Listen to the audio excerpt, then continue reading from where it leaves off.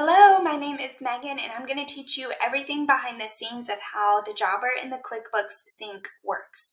I'm a bookkeeper. I own a bookkeeping firm, and we do taxes, and a lot of my clients use Jobber and QuickBooks. We utilize that sync. Yes, it's extra work. Yes, it requires some background knowledge of how the software works to do it correctly, but once you have it figured out, you are golden. You need to stay on top of it or have somebody within your company to stay on top of it. From there, you have it taken care of, and I'm going to show you how. So this is the first part of a multi-series part. I don't know how long it's going to take, but there is a lot of communication that goes on between Jobber and QuickBooks, and I'm going to break that down for you. Two things to note first.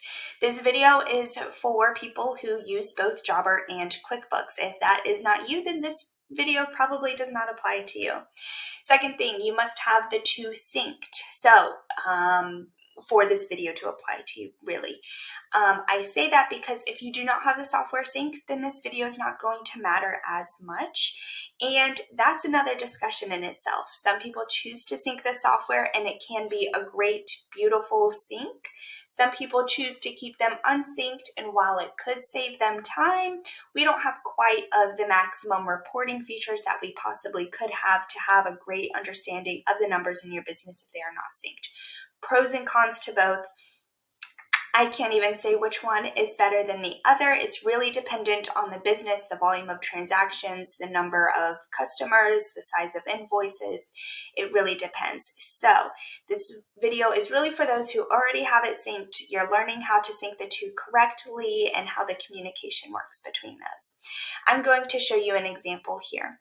So first step that you need to do, you should have already sent out the invoice to your client. You should have already done the job, or however your business works. You've already created the quote, you converted it into a job, and then now we're sending the invoice to the client, whether you invoice prior to the work being done or you invoice the work after it's complete. However that works, but this is after the invoice is sent to the customer.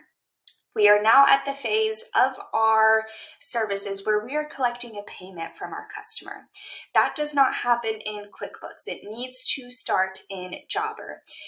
Jobber will then push that payment over to QuickBooks, and that's what the other series of videos is really going to cover. So you are in Jobber, you have your invoice, and now you have your payment, and we are putting this into Jobber. If they paid via Jobber payments, you don't need to record the payment into Jobber. You need to record the payment if they paid you cash, check, ACH, possibly something like a money order, or if you have another payment collector or payment processor. I don't know why you would use something other than Jobber like Square or something, but if you have another payment processor that is not Jobber, those are all reasons why we need to start here in Jobber. So you're not starting in QuickBooks, you collect the payment first into Jobber. So I'm using this example. It's an old invoice, but we are going to start here. You are going to start with the collect payment, and you are going to choose the method on which they paid you. A lot of times clients that I have receive checks or bank transfers. So either one. Maybe you received it via check. Double check that the invoice number is correct, that for what they paid you for, and double check that the amount is right. So there's always small little accounting errors. We're all human. We're trying to minimize that. So make sure that they wrote you a check for the amount that the invoice is for. If you need to edit the amount, you can always come here and edit the amount.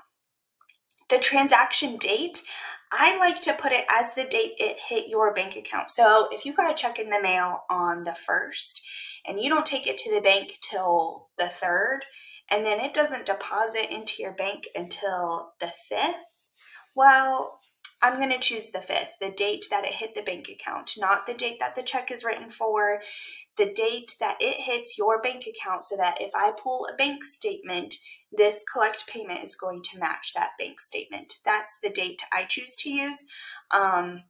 Whatever date system you are choosing just needs to be consistent across the board, whether it's the date you take it to the bank or collect it. I just don't think there's a good paper trail of tracking down that transaction date, so I always choose the date that it hit the bank account.